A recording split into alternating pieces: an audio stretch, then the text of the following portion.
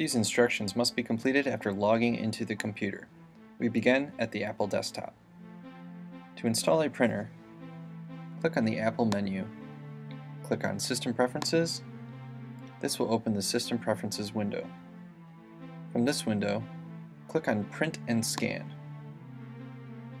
This will open the Print and Scan window. On this window, locate the plus sign. Click on the plus sign to bring up the Add Printer window. From the Add Printer window, click on IP located at the top of the screen. The protocol field should be displayed at LPD by default, but if it's not, select that. In the address field, type in print to, all one word, capital P, lowercase R-I-N-T, capital T, lowercase o. In the Q field, you will type in the name of the printer you desire to add. This will be located on a sticker on the printer. For this example, we will use LBH5.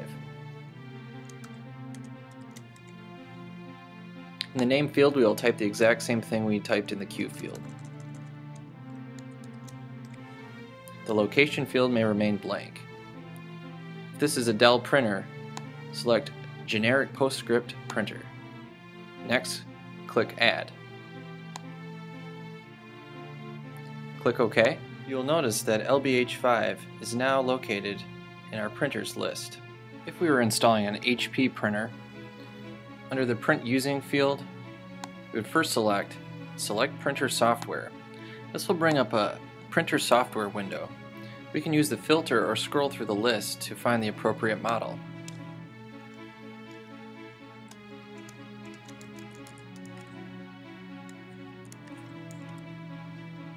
Once we've found the model, select it by clicking on it once, and then click OK.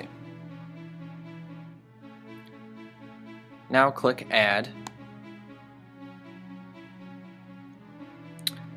If you need to make adjustments here, go ahead and do so, otherwise click OK. You'll now notice that the printer is in our printer list. This completes the printer installation. Great job!